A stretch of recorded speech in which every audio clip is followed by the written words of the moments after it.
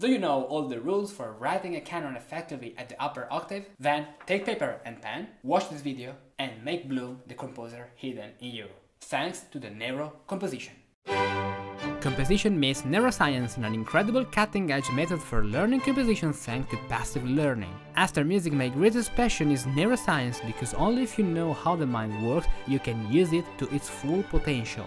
Thanks to the numerous high-level studies I have carried out in the field of the mind, in particular with the writings of Napoleon Hill, Joseph Murphy, Russell Conwell, Joe Vitale, Dale Carnegie, Carol Dweck, Neville Goddard, and above all HCE, Human Connection Engineering, an Excellence World Championship of the Italian House of the Functioning of the Mind by Paolo Borzacchiello and Luca Mazzilli, I have created this super effective method that allows you to learn composition in a passive way. How does it work? Take a pen and paper, watch the video and copy everything I write exactly step by step. I guide you by staying close to you, in every single passage, in every solution, in every technique. You learn by assimilation.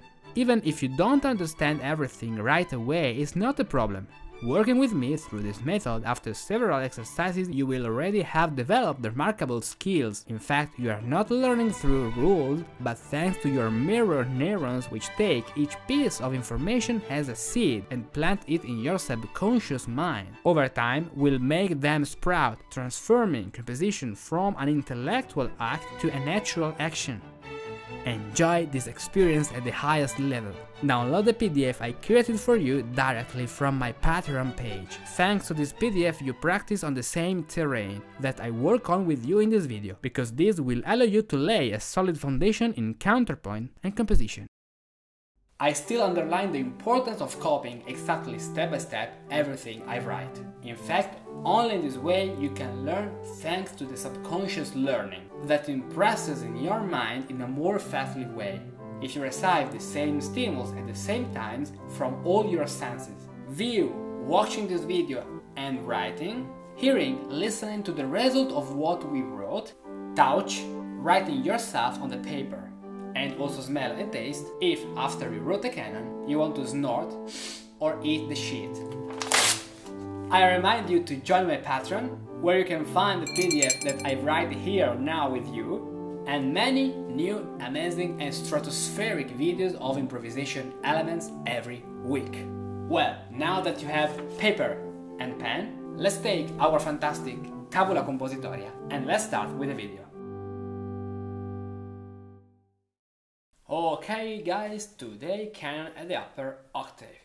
So, first of all, as we used to do, let's see what are the notes that are in consonance with the first note. So let's write our table, bass clef, copy with me, so bass clef, then we have this, that is the D is the first note of the dux, and this D, because we have a canon at the upper octave, will be in the comes, this note an octave higher. Okay, this is the note of the comes. So our question is, what are all the notes we can write in consonance with this note that are also in consonance with this note? Let's write them. So we have obviously the 3 here, then we have the 3, then this note, that is the 6, then this note, then we have the 4th because an octave higher with the same note, the 4th inverted is a 5th, so the 5th is a consonance. Okay, then we don't have the 5th because the 5th inverted is a 4th, so the 4th is a dissonance. Okay, perfect. Now we have the 6th, that is a 3rd on this note. 6 also in this case, according to the Renaissance style, flat 6, so minor 6. And now this is going up. Going down, instead we have obviously the unison, then we have this note, the 3, then we can have again the G, that is the fifth, then the new D, and then we can have also the octave down in this way. So now let's write our number table. So up, down, we have the unison that is not up and is not down. So the unison in the middle, then we have the 3 up, the 4th up, and the 6th up.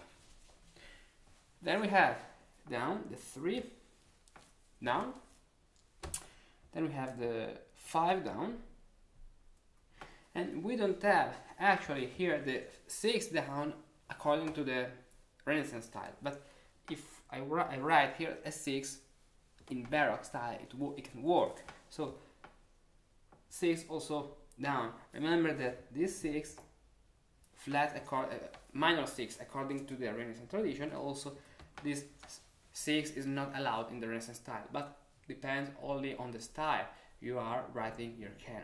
So the last interval we have is the octave, because we can leave an octave higher or lower. So octave in the middle, it means both at the top and then at the bottom. So now let's pass to the second step. So do you remember what is it? Right, the structure. So write the structure of our canon based on this table. So violin clef, okay, treble clef. Now we start from this D. What note we can write? For example, a G. Can I write an upper fourth? Let's check them. Yeah, we have here a 4th up, so it works. Good. Now, the second note, the third note, it could be, for example, an E. Okay, can we go a 3rd down? Yes, we can go a 3rd down. Now, let's write another note, for example, a G. Okay, let's write better this E, okay. G, a 3rd up. Can we write a 3rd up? Yeah, we can do it. Perfect. Now, the next note, for example, can be a 5th down, so C.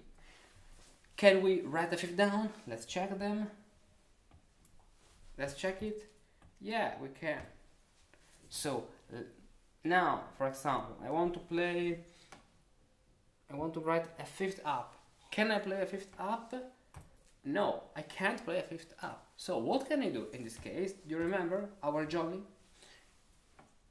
I add a rest of one entire measure, because in this way I can use, thanks to this rest, all the consonances and dissonances, melodically obviously, I want. Now, I want to go a 3rd down, we can do it. Now I want to go a 4th up, we can do it. We already wrote a 4th up at the beginning, so E and A. Now I want to conclude my canon, our beautiful canon, a 5th down, so we can do it because of this number. So we have now our structure. Let's play it. Oh, sorry.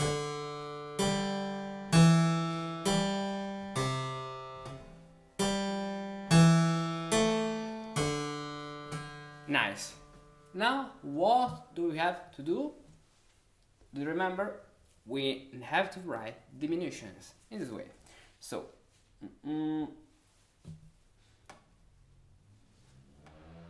we have here the dux and here the comes. The dux, I remember you, that is the leader voice. The leader voice is the voice that has the main melody at the beginning. The comes or follower is the voice that follows the previous voice, the dux, leader and followers.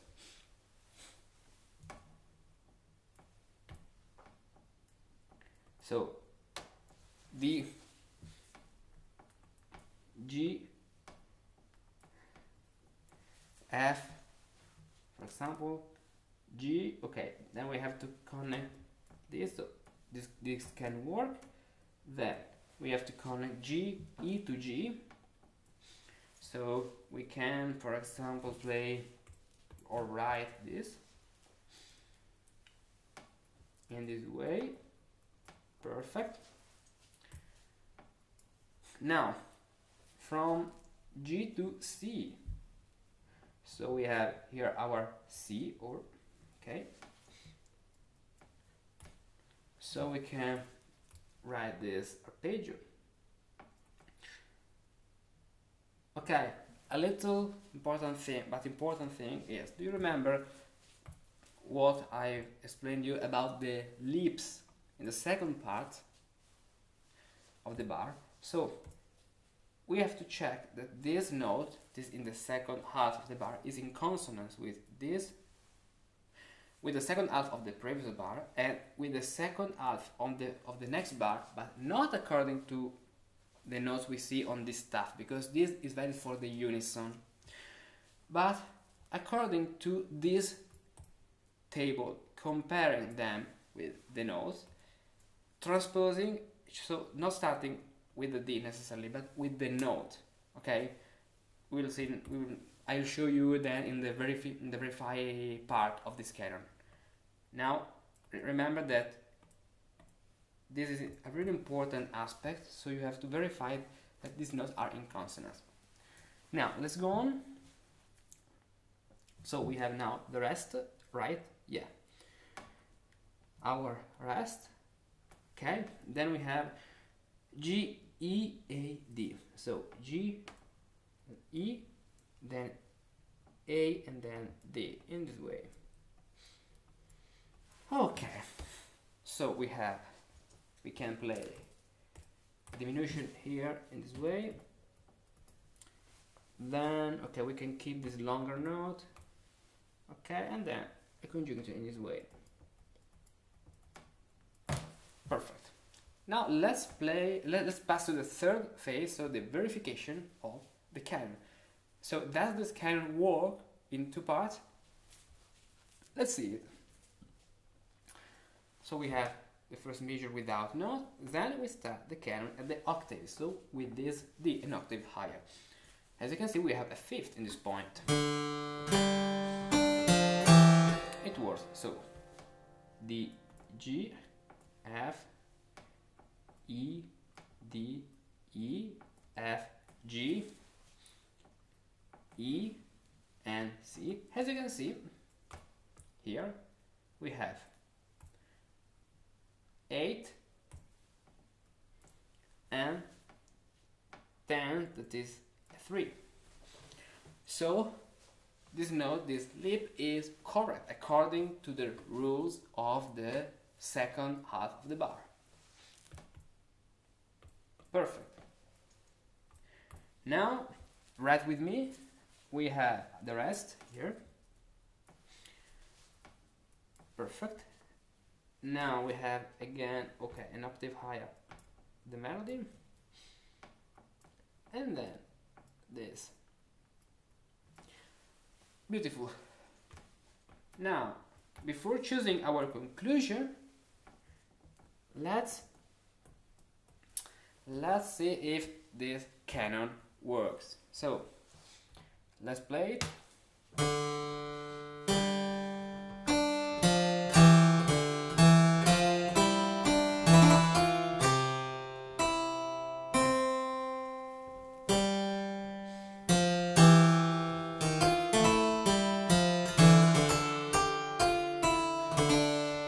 Yeah, it works. So what we can do here, because I like this thing, is writing the conclusion as, in this case, the final note of the dux longer in this way. So the example A of the previous video, example A, yeah, so without the cadence, only keeping the note, the same note, the last note in the dux. Perfect. So we have our canon. We don't have problems or troubles or other things to fix in this canon. And let's try now to make a different conclusion with a cadence for practicing. Okay, so we can start here. Okay, let's take this bar, so A, G, F, E, D, E in this point, right? Exactly, so A.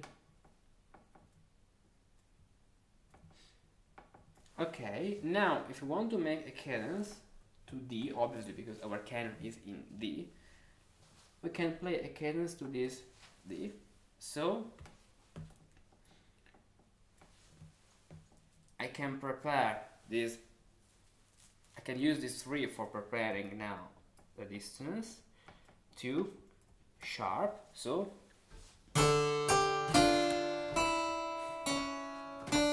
and now here our final cadence in this point, 2 and 3.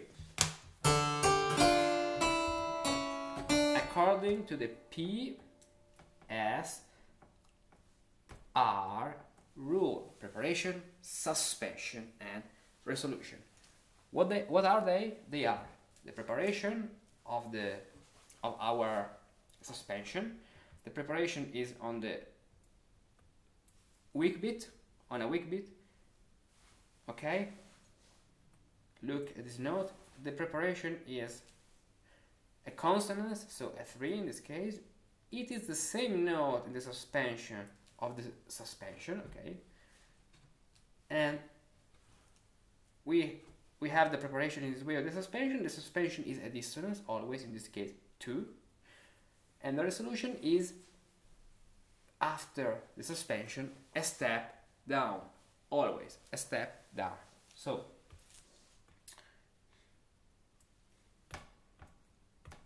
okay, perfect. Now let's play again this canon, but with this conclusion. So okay, from the beginning.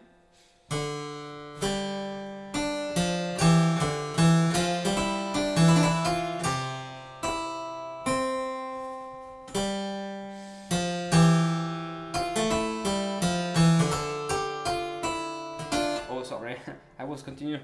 I was reading the upper part. So